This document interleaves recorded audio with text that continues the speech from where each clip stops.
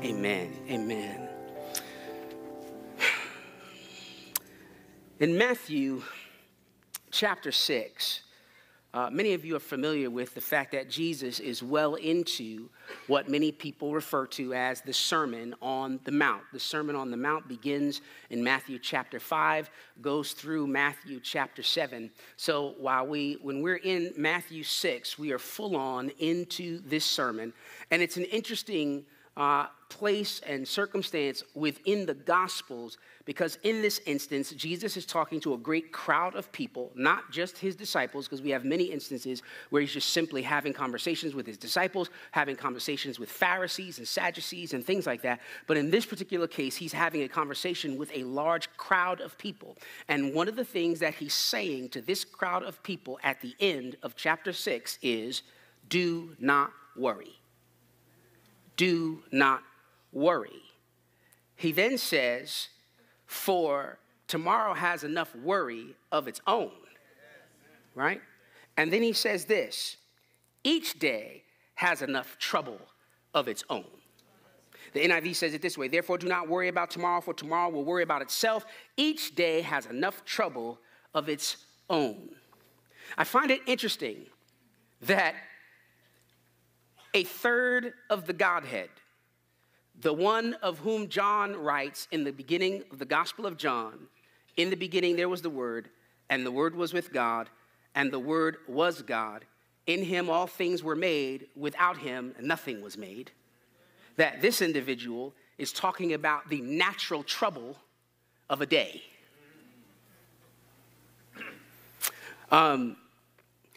It occurs to me that, and I shared a little bit this last week, there are troubles that come in spite of the fact that we serve a God who is all-powerful, all-knowing, and is all-present, omnipresent.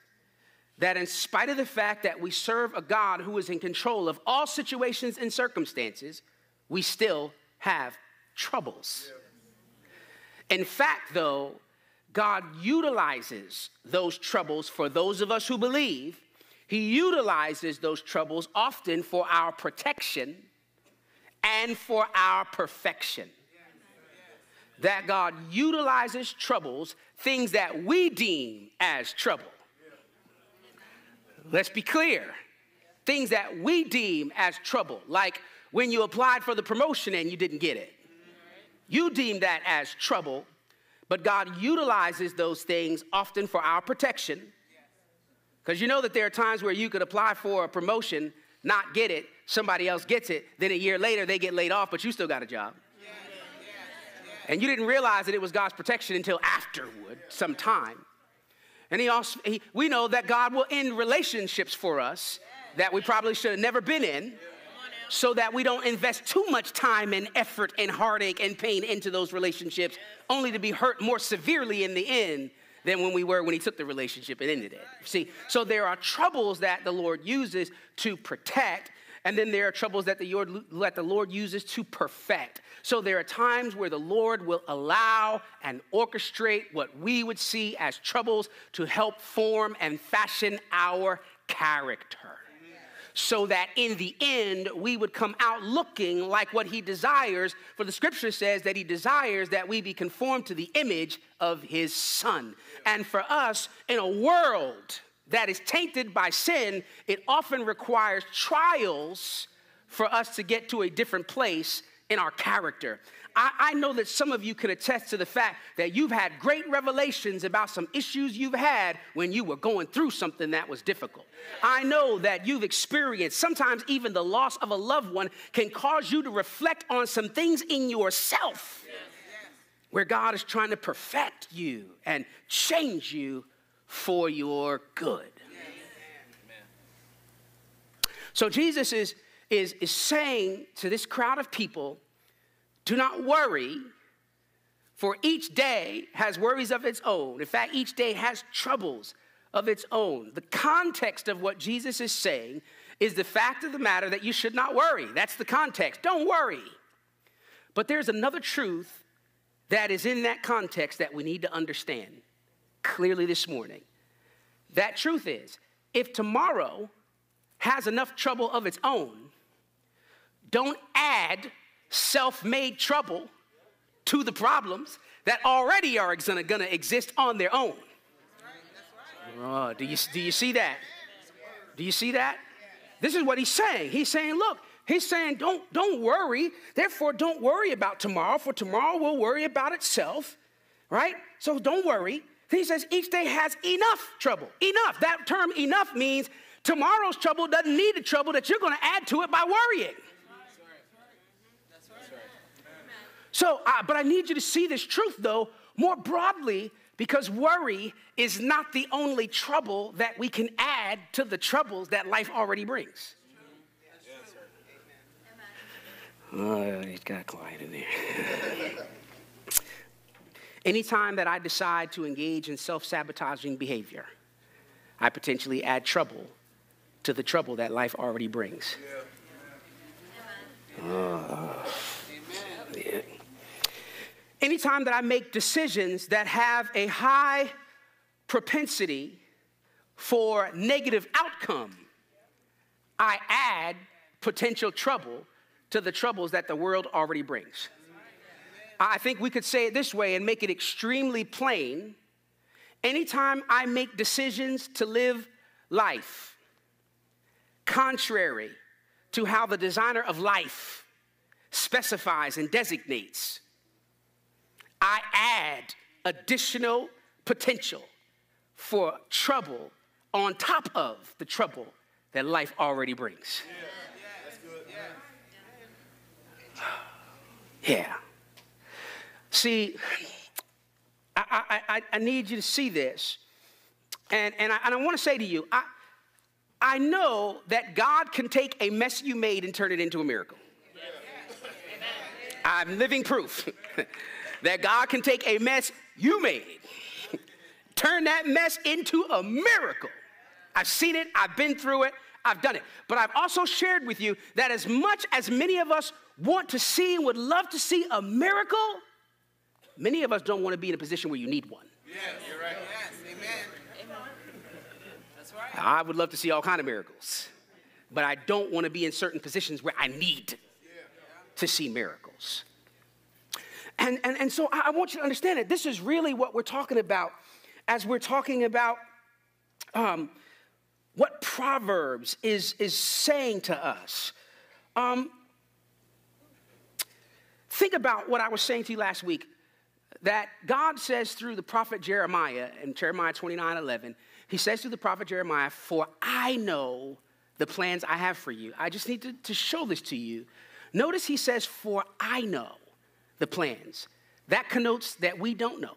Yeah. For I know the plans I have for you, right? And he says that because what he's really saying is, I know them, you don't. He's also saying, though I can't share the specifics with you, what I can tell you is the nature of those plans, which is why he then says, plans to prosper you and not to harm you, plans to give you a hope and a future. Yeah, that's good. I know the plans, you don't know them. I can't share all the specifics with you. Because if I did share all the specifics with you, you'd be messed up. If I did share all the specifics with you, you might not go where I want you to go. If I did share the specifics with you, Jeff, you might not leave and go to Georgia. If I did share the specifics with you, you might not go where I want you to go, but I need you to understand at least my intentions and the nature of my plans. They are to prosper you, not to harm you. Plans to give you hope and a future. It's good. So we have an ability to add trouble to already existing trouble by making poor decisions. Yeah. See, I got a real section right up here. I got honesty right here. Oh, okay. Let's see. Raise your hand if you have ever made a decision that was a bad decision and the outcome was negative. Look at that. Look at that. Jesus. All right. I just want to get us all to a place of honesty. Right? We have the ability to do that. So remember, our question is, if God has in mind for us to live a life that is prosperous, free of harm, that is hopeful, and whose future is good, how can he do that in the midst of the decisions that we make? Because we make decisions all the time. And some of those decisions are not good. See?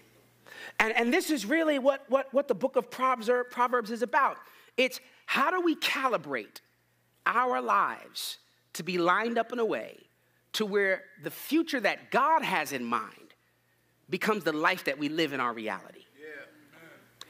This is really the essential nature of the book of Proverbs, how you can have the life that God desires for you to have.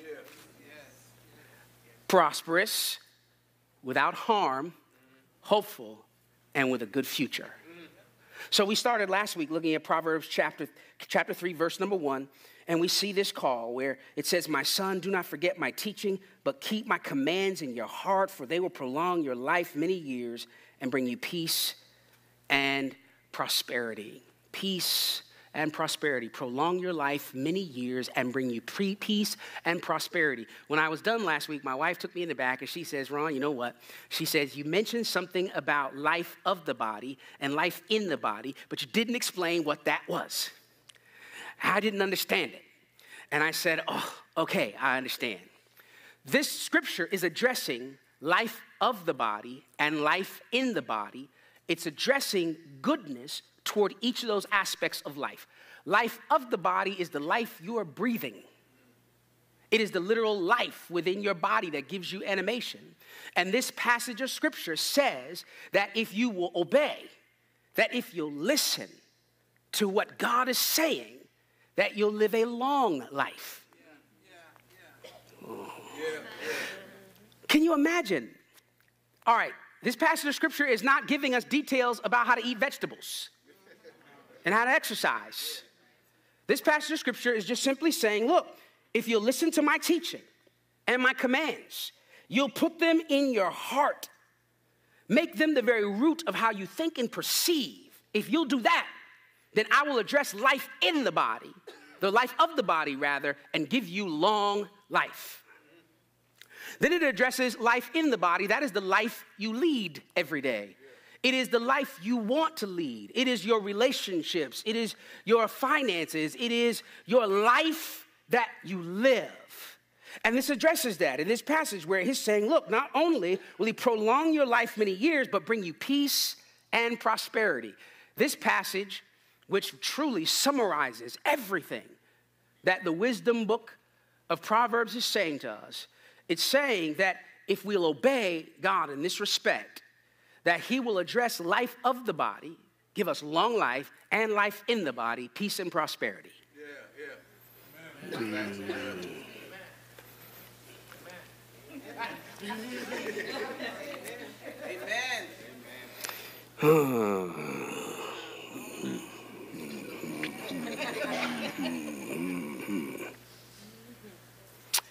So if we're asking ourselves, well, how can God ensure that what he desires for us, a life that's prosperous without harm, that has hope and a future, how can he guarantee, how does he do that? How can he guarantee that this is where our life ends up in face of the fact that we make our own decisions? It is through his commands, through his directions, through his instructions. This is how he can guarantee that we ultimately lead the life that he desires for us to live. I know. I heard you. She said, you make it sound so easy. I know. We're getting there. We're getting there. Let me take you to verse number 3. It's funny because, my God. Just give me the first letter. First what? No. First letter, right behind in the blue. I said the first letter, Anivia. Anivia makes the perfect transition where we're going. Look at verse number 3. She says, you make it sound so easy. It says, let love and faithfulness never leave you. Bind them around your neck. Write them on the tablet of your heart. Then you will win favor and a good name in the sight of God. Look at this. And man. Oh, hallelujah. First, I want to let you know that term love that the NIV, the word love that the NIV has translated from the Hebrew into love is a word that in Hebrew actually means loving kindness. I need to be clear about what that is, because we say I love you to people all the time, but the original Hebrew word meaning loving kindness implies more than just something you would do with words. In fact, loving kindness is an actual display of love. Loving kindness is the kind of love that we see when Jesus was asked by the Pharisee, well, who's my neighbor? And then Jesus proceeds to talk about the Good Samaritan. He begins to talk about a man who was beaten and robbed, who a priest walked by and ignored, who a Levite, who the family of priests come from, walked by and ignored, but who a Samaritan who Jews see as lower than dogs, came by and whipped out oil and wine to help heal the wounds, who put this man on top of the donkey and walked while the man rode his donkey, and who went to an inn, came out of pocket with his own money, and put this man up and said to the innkeeper, if there is more fee left over when this gentleman recovers, I'll pay it. Remember, love, real love, as displayed by Jesus, is something you do for the benefit of someone else at your own expense. That's right. Yes. Love is a sacrificial thing that's done, and it is a display that doesn't happen with just your mouth, but it happens in your deeds. Yes.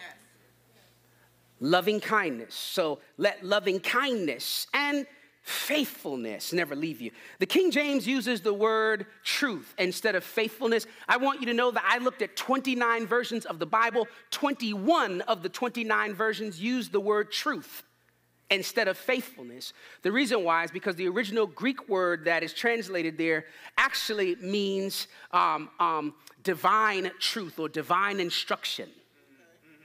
So what it's really saying is let loving kindness and divine instruction never leave you. Bind them around your neck, write them on the tablets of your heart. Now, it's important for you guys to understand what this bind them around your neck really means, because that is crucial. We see it in the scriptures over and over again. It is the neck that is utilized to control direction, particularly when you're dealing with an animal. So, if you're going to ox a yoke if you're going to put a yoke on an ox so that you can till your field, you're putting something around the ox's neck so that you can control where he goes. You put a rein with a bit around the mouth of a horse or a donkey so that you can control their neck and tell them which way to go. I've shared this with you all the time, that when God says stiff-necked people, as he often refers to the children of Israel, what he's saying to them is, I cannot control the directions you go in. This is unfortunate, because it is by the neck that we are controlled. This passage is saying, let loving kindness and divine truth or divine instruction be the thing that guides you. Yeah. That's good. It is good. But the scary thing is, for that statement to be made, there is the implication that other things are bound around our neck and guide us. This is why the instruction is given, because there is the potential that something else or other things are bound around our neck and are guiding us. Do you remember last week I was talking about how many of us are shattered but functional? That there are circumstances of life that have literally shattered us, but we are functional. We work through being shattered, and we raise families and children through being shattered. We're participating in marriages as shattered people. We're serving in ministry as shattered people. There are many of us who are shattered but functional.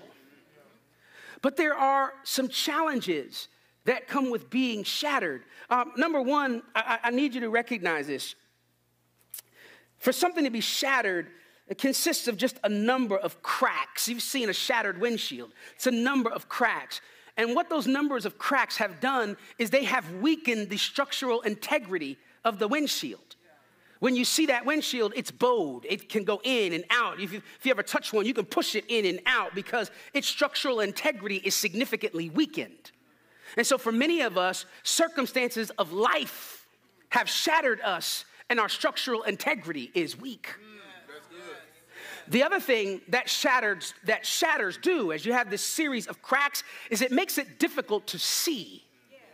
You can't drive, or you can try to drive with a shattered windshield, but it makes it really hard to see. And for many of us, we are shattered people, and we're functional. But because we're shattered, it's difficult to see. Many of us have perspectives that are off. Some of us are shattered and have perspectives of ourselves that are off. Some of us are shattered and have perspectives of others that are off, including God. And some of us are shattered and have a combination of the two. As a result, we'll live weak with poor perspective about ourselves, about others, and about our God. And when our structural integrity is weakened and we have an inability to have right perspective, we are a breeding ground for insecurity and fear. Yes.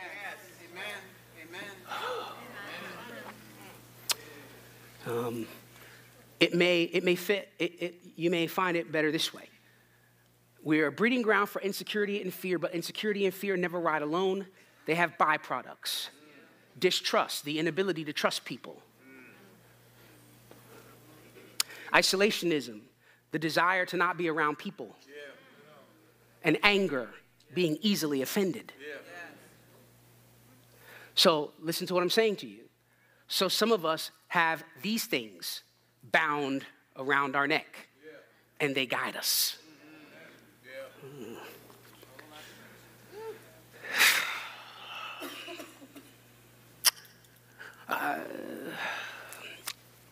The very next verse, verse number 4, tells us what happens when we are guided by these things, because if we're guided by anything other than loving kindness and divine instruction, we miss out on verse number 4. Verse number 4 says, then you'll win favor and a good name in the sight of God and man. So I want you to think about this, beloved. Listen, some of you can maybe identify with what I'm talking about. Some of you have experienced circumstances in your life that have shattered you, that have weakened your structural integrity, weakened your ability to rightly have perspective of yourself, of others, even of God. As a result, you see that there are some elements of distrust in your life. You don't trust people. Elements of isolation where you don't necessarily want to be around people. Elements of anger where you are easily offended. But think about the end result when those things direct and guide you. If those things are guiding your neck, you have those things bound around you, they never end with an outcome that is favorable. That's right. When your actions are guided by insecurity, fear, distrust, anger, isolationism, whenever those things are the things that guide your responses to the people around you or to your God, the outcome is never good. That's right. Yet, many of us find it difficult to get out of that cycle. We find it hard to break that cycle because we've been doing it for so long. We have been shattered but functional for a long time. And these things just seem like this is how I am.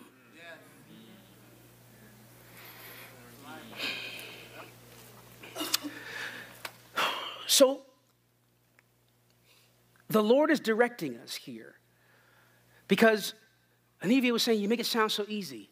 It's not necessarily easy, but it's doable. Yeah. It's not easy, but it's doable. And it begins with, number one, allowing loving kindness to be a guide for you. Remember this thing right here says, then you will find favor. Verse number 4, then you find favor and a good name in the sight of God and man. Do you know it's easy for us, or easier for us, to believe that we can find favor and a good name with God more so than people, because people are fickle. Right? People are inconsistent, man. And you know, there are some people who, if you have to deal with them regularly, there are days where you don't know if it's a good day for them or a bad day for them. Do you know people like that? Where it's you never know. Like you wake up, you're like, all right, who do I get today, right? Like, are you good today or are you not good today? How's this gonna roll? People who you go to work with and you're just like, are they in a good mood today or are they in a bad? Like, who are they today? People are fickle. They're not like God. They're not constant and consistent like God, always good, all light. They're not like that. People are different. But listen to me. I need you to understand this. While you'll never be able to make everybody like you, you can always certainly make it so that no one can honestly say anything bad about you. That's right. Right? Favor with God and man. Remember when we were talking about Daniel, and I was saying to you that Daniel was gaining this favor in the eyes of the king, and the other chiefs over all the satraps were mad because the king was about to make Daniel second in charge of the kingdom. And so they plotted to see if they could find some area of his life where they could speak against him. But because Daniel had within him a spirit of excellence, the scriptures tell us they could find nothing. So the only thing they could do was bring an accusation against how faithfully he served his God. They didn't like him, but they couldn't find anything bad to say about him. Loving kindness is the kind of thing where even when people don't like you, if you show loving kindness to them, they can't say nothing bad about you. And if you will allow divine instruction to guide how you live, they will respect how you live. Amen. And anything they say about you will be a lie. Amen. They will not be able to honestly say anything bad about you. Now, I know we live in a world where people will lie on you.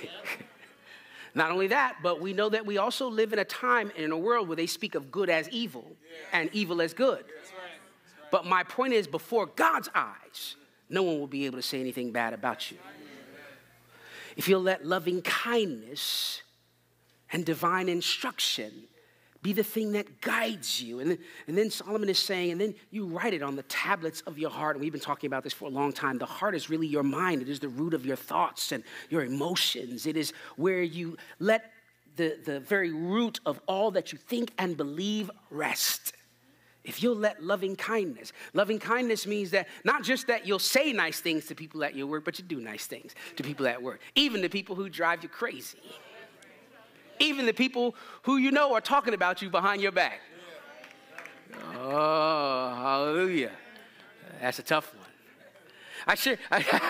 Mary was like, still working on that, Pastor Ron. So I shared with you guys how when I was teaching, I used to work with a teacher, and I know that she just had all kind of bad things to say about me. But man, I'm telling you, I would pray for her in the morning, and I would pray blessing on her. And you know, and trust me, I know that we have examples from David of people who pray, and they're like, all right, strike their teeth, break their teeth, Lord. I know we have that, but this is not where I was, right? I'm literally praying for this person's life to go well, praying for their unborn children, praying for the prosperity of her family, her husband, praying for their household, praying that they would do well and be blessed.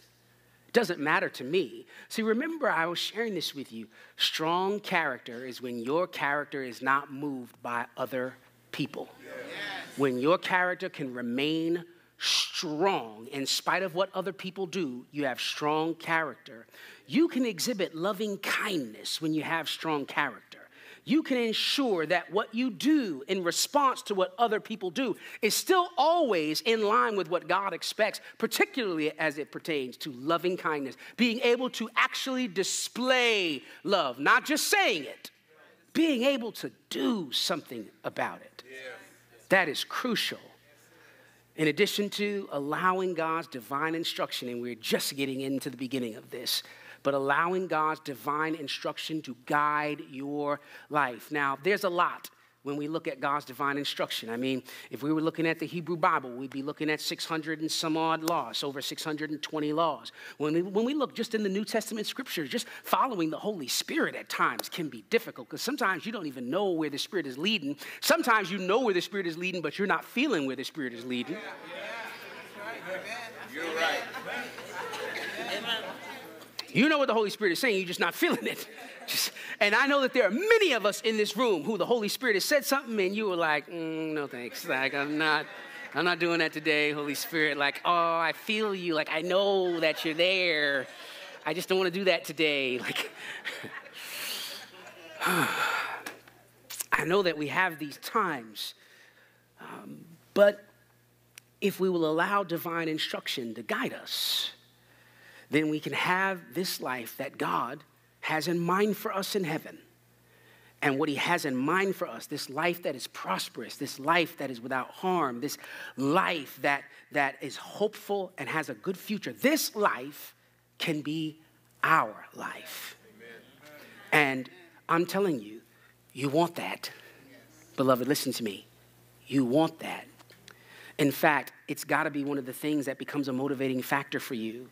When we think about how hard it might be to do this, what we have to recognize is that the life we want to live, the life we want is on the other side of this. Oh, I wasn't going to share this with you, but let me share it with you because, okay. All right, I wasn't going to let this out, but let me let it out. All right. Oh, my gosh.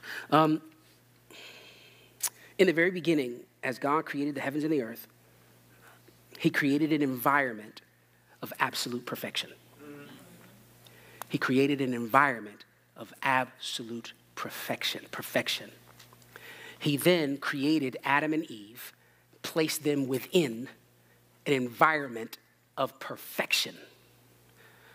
I believe that we have an innate coding within our DNA, a desire for perfection. It comes from the fact that Adam and Eve were created in the context of perfection. This is why we have expectations for positive outcomes of everything, though we know we live in an imperfect world. We know we live in an imperfect world, but we have expectations of good for everything we do. We are motivated by the desired outcomes that we have in our minds. I believe that those outcomes are related to the fact that we were created in the context of perfection. So we have a desire to have perfection. However, we live in a fallen and a broken world. Because of it, perfection eludes us. We don't always have perfect marriages. And we don't always have perfect children. We don't always have perfect careers. We don't always lead perfect lives. In fact, our lives are sometimes subject, I was talking about this last week, as children, our lives are subject to the decisions of the adults in our lives. And sometimes their decisions are not good, and imperfection comes into our life through them. I mean, there are just so many ways that we recognize that we live within imperfection, but we have this innate desire for perfection.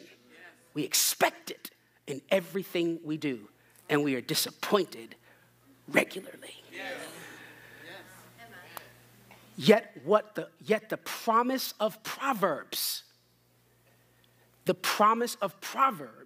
is what we should be reaching for. This should be a motivating factor for us to overcome the lack of perfection around us. Because through Proverbs, there are certain things that God is promising will be well and can be well. Beloved, we would not have a life that's not filled with trouble, but we can have a life that has less trouble because we're not adding on to the trouble that life already brings. Amen? So when we talk about really getting into it, right, we talk about really how we do that. We're going to begin next week.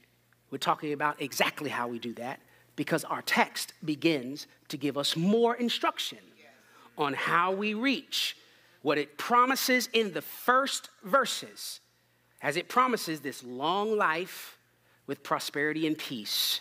These next verses will lead us to how we get there. Bow your heads with me. Designers'